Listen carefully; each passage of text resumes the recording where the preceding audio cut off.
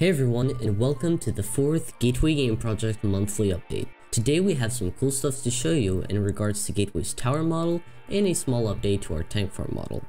But not only that, make sure to stick around because at the end of the video, we're going to be doing something a bit different that you might enjoy, because we're doing a tower tour. So without further talking, let's get started.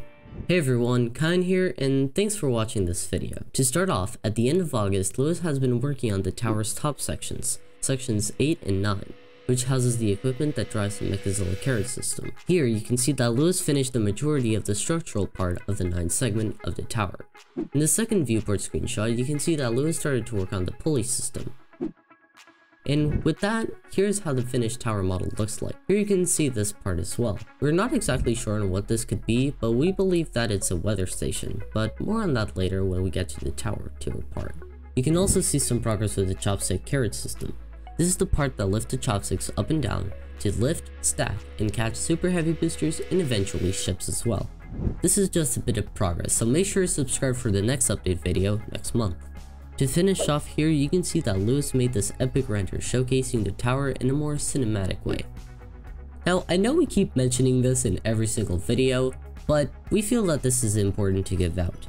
We're not trying to make fully detailed models. This model is not full of detail, partially because we can't afford that at the cost of more polygons that the game needs to handle. So this is the part where we need to start cutting corners a bit, but in my opinion, really from an up-close view, it still looks really nice. Here's another cool perspective showing the tower from a top angle.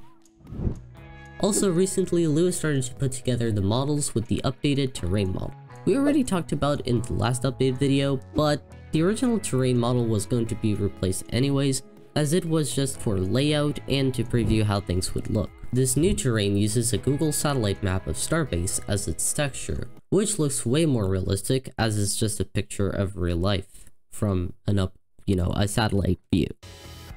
Also recently, when finishing the script, I repositioned some of the models and also modeled some extra stuff to add to the tank farm. This includes the new tanks, the break room, the server room, the vaporizers, the storage building, the walls, and some other stuff like that. Also, I redid some of the piping work to be a bit more accurate to the real thing. I'm currently in the process of texturing all the new models, but I'll probably even retexture the existing tank farm models with better textures.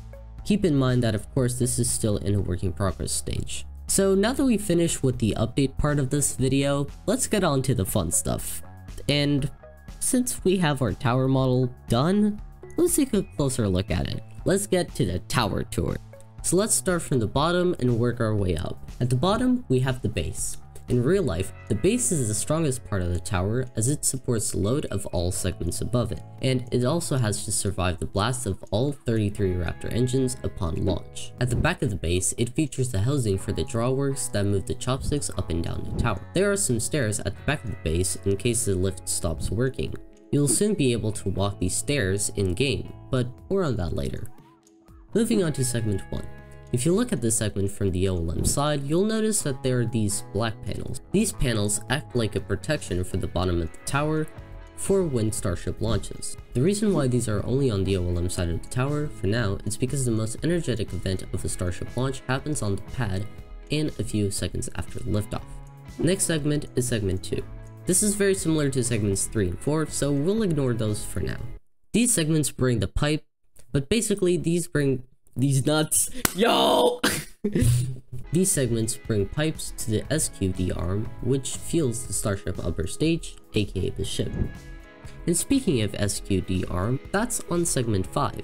Currently, the SQD, aka the ship quick disconnect, isn't modeled, but here you can see how the pipes go to where the SQD would be. There are also floors where the workers can access the arm for repairs and maintenance work. The final sections of the tower, sections 8 and 9, are arguably the most complex tower segment. These have the pulleys that direct the wires from the drawworks to the chopsticks, as you can see here. They also have multiple floors and stairs to connect them all. And finally, on the very top of the tower, there is what is believed to be a weather station and a lightning rod. I think. I'm not sure. Hey, by the way, let me know what you think about this in the comments below. Okay, back to the video. As you can see, this tower is very complex, with all the parts to stack, fuel, and eventually catch Starship vehicles. And oh, by the way, so we don't forget to mention this, we're not talking about the Megazilla Chopsticks system thingy because today we're only doing a tower tour. But basically, these are the arms that can stack and catch starship vehicles. And oh, by the way, these models are currently a work in progress and are not finished yet, as if I didn't mention that over the course of this video at least 1 million times already. So that's it for today's month? What? So that's it for this month. A bit of a different video, as in the sense of adding the tower tour part, or unless this video will just be a boring, just normal random update with just some different things to talk about and being boring. So yeah, let me know if you liked it. And as always, if you want to keep updated with Gateway's development, make sure to follow us on Twitter or X or whatever. Also leave a like and consider subscribing to Gateway's official YouTube channel so YouTube can do its YouTube thing of spreading the algorithm and whatever. Anyways guys, that's it for today. Hope you all enjoyed this video, and as always, see you next month and have a nice day.